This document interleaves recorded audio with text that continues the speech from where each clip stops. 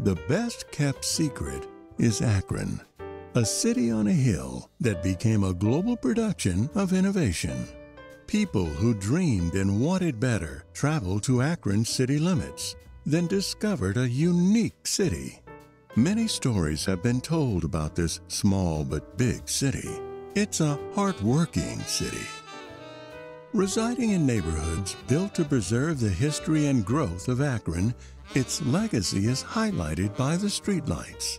Curtains pulled back to show families at the dinner table, passing around wisdom and truth. A truth that is proven by how we treat our neighbor and overcome systems that work to keep us fenced in. In past and present lifetimes, Black families have stayed rooted in Akron like the trees that line Bloomfield Avenue. We are raising generations of Akronites that are reshaping the narrative.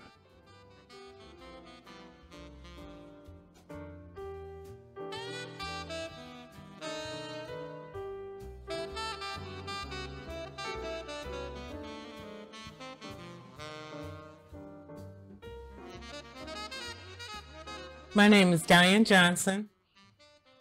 And my name is Jerry Gould. And we are descendants from George Primes, who came up here from, and Annabelle Primes, who came up here from Georgia, who migrated from Georgia. My granddad, he worked at Firestone. And actually, when they came up here, they came off of James Street. And I think, from what I understand, a lot of them migrated on the south side.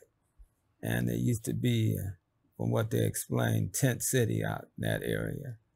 But as, I don't know, as things increased in the factory, it needed more help.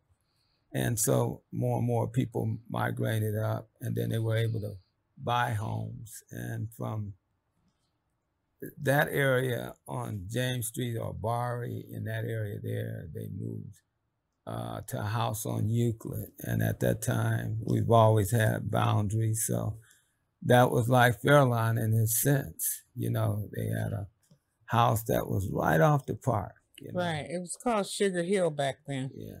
Grandmother was a housewife. She did day work every now and then to help out, but she basically was a homemaker. She was a real activist. She was involved with her church. She was an excellent Sunday school teacher. Her classroom would be packed. She was a member of Centenary Missionary Baptist Church right there on the corner of Raymond Street. And she also had missionaries from Africa in her home. She was just a real hostess. And she was very involved with the community. As Akron, as a place to live, it's the best kept secret as far as I'm concerned. Akron has been a unique place. From what I can remember back in the 50s and 60s, things started to change quite a bit, you know, especially wealth-wise, as far as the pay that people were getting. People worked in a lot of different places. You know, they worked Pittsburgh Plate Glass, the hospitals, the factories. So it was plentiful back then. Yeah, it was plentiful. And then Akron, as my sister said, is the best kept secret as far as affordable living. And then we went through that crisis of losing our jobs for the factories, outsourcing the work, and all of these factories shut down. But Akron still, they came from poverty. Right. And when you came to Akron, you got real jobs. Right. Okay, so wasn't nobody really trying to go back down south at that time. Everything from south was coming up. You know, they migrating to Akron, Detroit, and any places where there was work. And then people were reaching back. Real age booming at the time. So so even for Akron to be a part of that, the rubber companies were offering good money. You know, when we came out of high school, buying homes. We were buying homes. Cars. We were buying cars, brand new cars at 19, 20, 21 years old. Mm-hmm. By the industry leaving, I wouldn't be who I am today if I hadn't lost my job at Firestone, because it made me become a creative artist in my own way, being able to take force other brothers and sisters to become firemen, nurses, all kind of things that they thought they would never be because of the factories leaving. It pushed them to Into get an other education. areas, And to grow. So we had the chief of police was Black, and so many others, you know, Ed Parms and so many other people, dentists and doctors, that came out of this adversity. Because at one while, people thought, and even I thought, that I would have to retire from Firestone. I didn't have no regrets for that, but again, adversity send you into areas that you didn't think that you even had the knowledge to do. But with God, you're made in his image. Right. And in his image, there's no end to your thinking ability.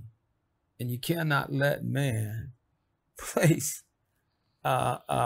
set an area in your life that you can't reach. You work hard, you learn to appreciate what you have, and you stick to your core values. And so we weren't allowed to sit around and do nothing. We weren't allowed to sit around and not have some type of summer jobs, take a class. My mother always had us in some type of creative class, whether it was typing, jujitsu, sewing. We had sewing classes because my grandmother, she was a seamstress.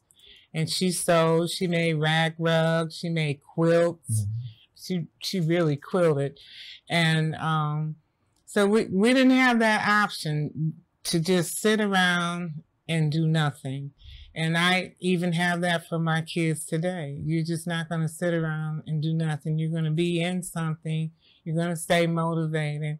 And they just taught us you just don't quit. People will love what you have, not because you're Black, because you're good at it. Yeah. And that's the key. Life is competitive.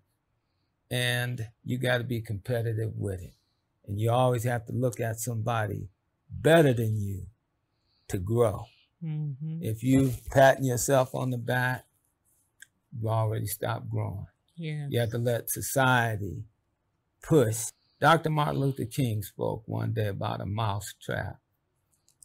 And he said that if you could build a mouse trap, and even if you had to build it in the wilderness, if you build it well enough, people will soon be the path to your place. So I've always took that example of always looking at people greater, better.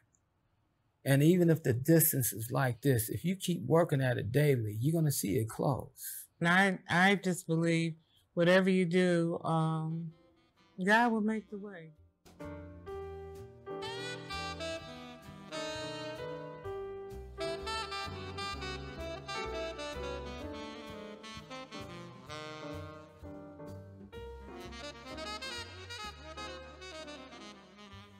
My name is Howard Pippin, and I am a United Methodist pastor, and I am also an artistic director of Genesis Experience Theater here in Akron. I'm Ashley Pippin, and I am the executive director at Genesis Experience Theater. My career in the United Methodist Church actually brought me to Akron because they moved the pastors around from church to church. This is my second time serving as a pastor in Akron. When I was here before, I was single. Coming back, I'm married and I had kids, and I was really excited because I knew it would be a great place to raise a family. I have a degree in theater. I've always loved theater. Worked as a professional actor in DC for a year after I graduated. And the theater really comes out of our marriage. When we met, we had that in common. that love of God, love of the arts, love of theater. And so primarily I focus on what shows the theater is going to be doing, how curriculum is going to be taught. Being married to the executive director, I play a supportive role in that massive job that my wife has of actually running the theater, getting the grants and all that stuff. So I'll let her share that part. I'm just the creative, pretty boy of the operation. I thought he was going to say what he always says. Like, I just do whatever Ashley tells me. Well, and then I do that too. I love Genesis because Genesis is faith. Genesis is God. Genesis incorporates just all of who God is. We also include everyone. And I mean, when I say everyone, I mean everyone of any faith, any community. When we moved, I was 8.5 months pregnant with him. And I was terrified because I've never lived anywhere else besides Cleveland. And I didn't know where I was going. I didn't know where nothing was. I had no friends here. My daughter had a new school, was getting a new brother, a new church.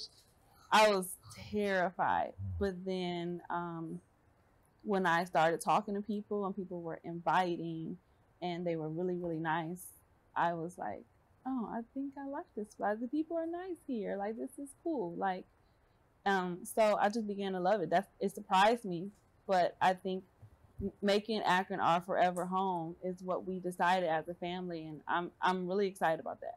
Our hopes, well, I'll speak for my hope is that we will change people's lives, that we will inspire people to get excited about the arts, that we will inspire people to get excited about their faith, and you know, taking care of themselves. I mean, that's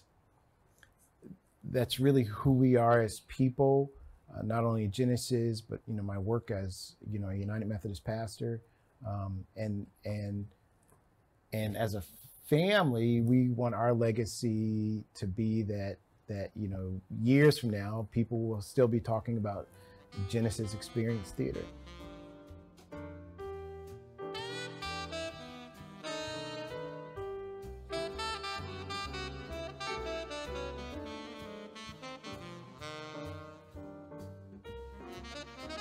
My name is Charlie Denise Harris.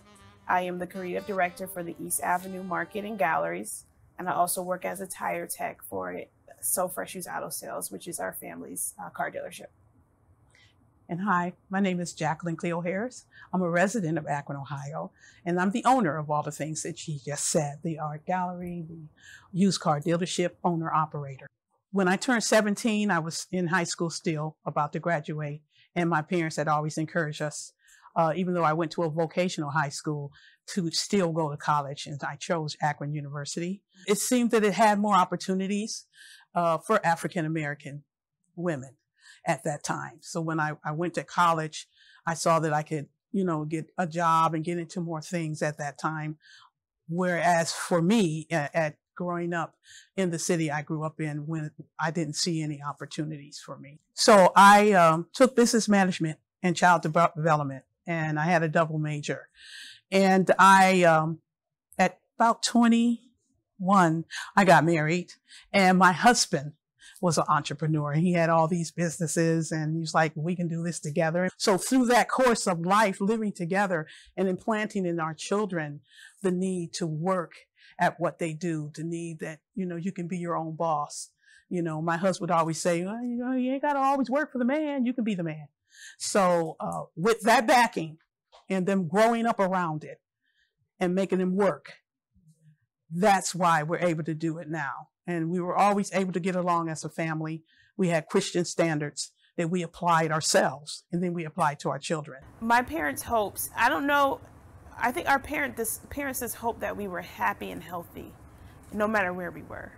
Obviously, the focus of staying here in Akron is because you have that opportunity to work as that family unit as opposed to being separated. So I don't think they ever said or reinforced the need to have to stay, but what they provided here is something that I wouldn't be able to have had I went somewhere else. You know, I'm able to have an art gallery. I don't know if I would have been able to have that capital to do it in New York or LA.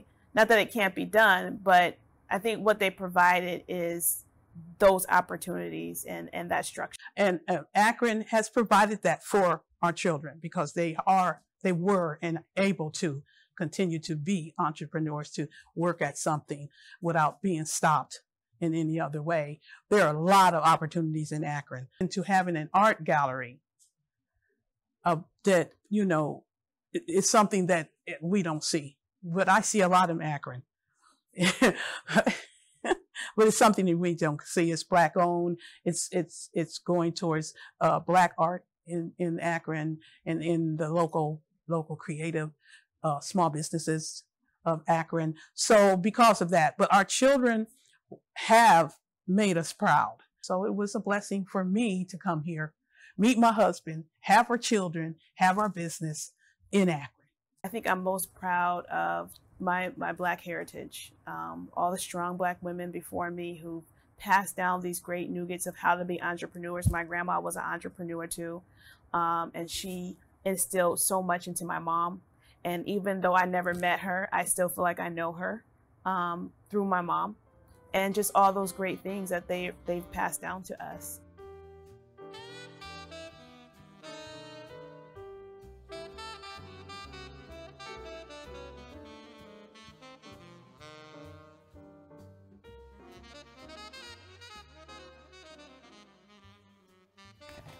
My father, Clinton Lee Sims, came from Georgia with the aspiration and the gusto to make his life better. He really wanted to be a good man for his family. Then he came to Akron, and in Akron he lived in my great-great-grandmother's boarding house, which is located on the corner of Miller and Bowery. So at the time, he met my mother, which is her grandmother. They had 6 kids. Yes. 6 kids. And what I found out looking up information was he was a pastor at Shiloh Missionary Baptist Church, where he got ordained in 1952.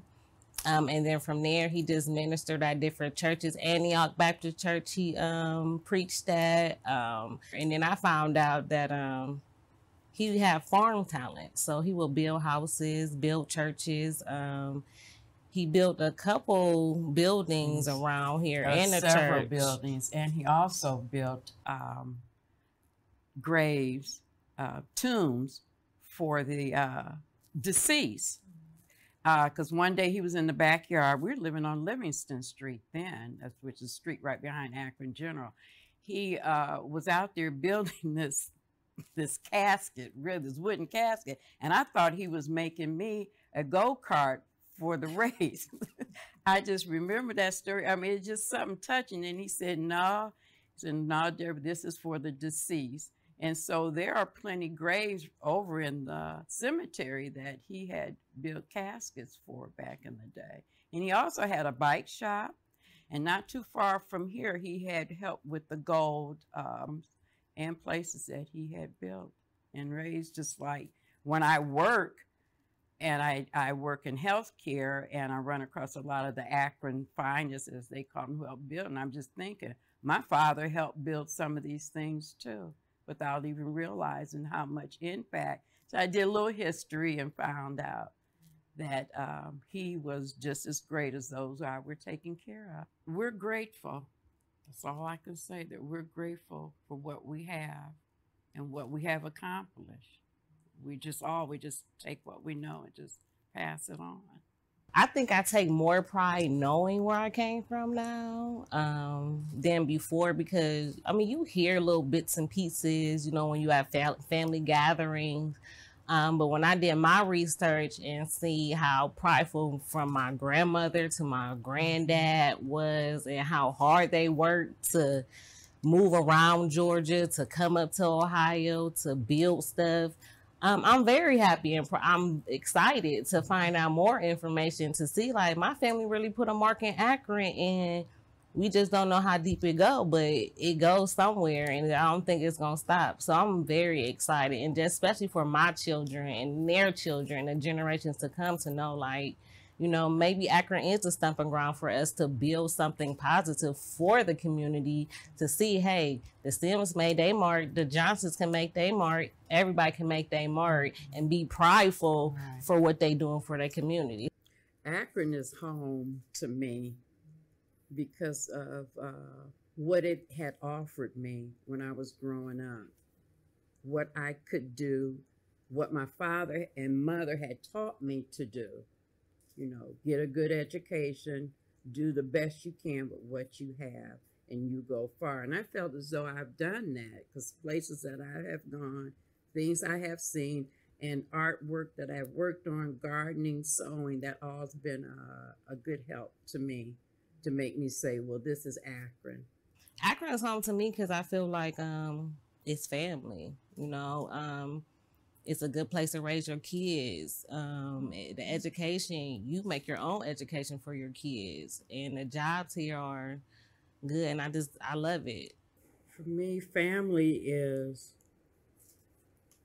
coming together on one accord, knowing where your heritage is, knowing that you can make it when you don't think you can make it, because family is there with a connection of love, understanding, peace, harmony, and goodwill.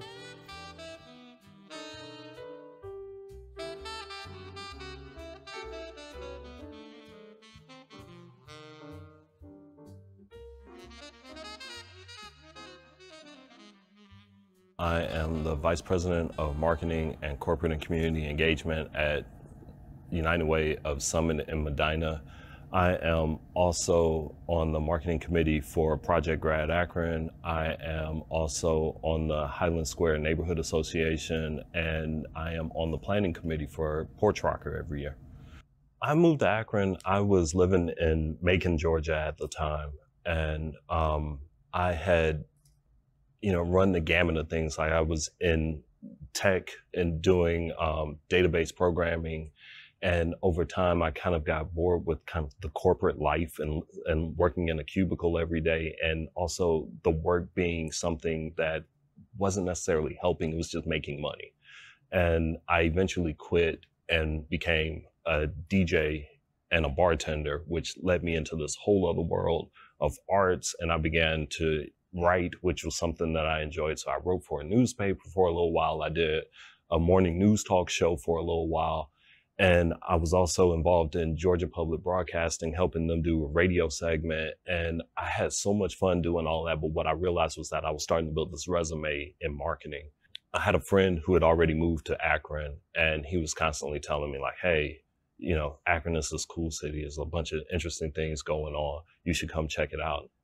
He had two businesses. One of them was something that he was trying to get off the ground. It was a subscription box. And the idea was that the subscription box would be all about Akron. And he was like, would you be interested in that? You could come shape it. And that's what got me here. I was like, this sounds interesting. This would be my way to meet new people and kind of understand what's going on in the city. So I came up and helped him start Unbox Akron. This was in 2015. So things were starting to bubble.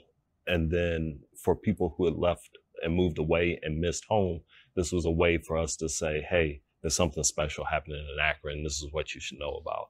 So that was how I got to Akron and what kind of drew me into the city. I met great people, and I'm still meeting great people. Like Akron is just full of really great people, a lot of talented people, a lot of really friendly folks, a lot of people who don't mind pitching in and helping you when you want to work on something, people who don't mind introducing you to someone that they know. Like people are very friendly. One word that I heard a lot when I first got here was collaborative. The city is collaborative. And I found that to be true from my perspective. I was able to, maybe I was lucky in terms of the people that I met. I met the right people when I got here, and that became the circle of people that I'm around. But I found a lot of people who were just kind of willing to be passionate about something and willing to work on that passion and willing to let you help them and willing to help you. And that goes a long way with staying here. Not to mention, there's a lot of great art. There's really great music. There's just fun stuff happening in the city. And it's small enough that you can meet the right people, but yet it's still big enough that you can have enough people join in on you to make it worthwhile. The best kept secret is Akron, a city on a hill that became a global production of innovation. People who dreamed and wanted better traveled to Akron's city limits, then discovered a unique city. Many stories have been told about this small but big city. It's a hard-working city. Residing in neighborhoods built to preserve the history and growth of Akron, its legacy is highlighted by the streetlights. Curtains pulled back to show families at the dinner table, passing around wisdom and truth. A truth that is proven by how we treat our neighbor and overcome systems that work to keep us fenced in. In past and present lifetimes, Black families have stayed rooted in Akron like the trees that line Bloomfield Avenue. We are raising generations of Akronites that are reshaping the narrative.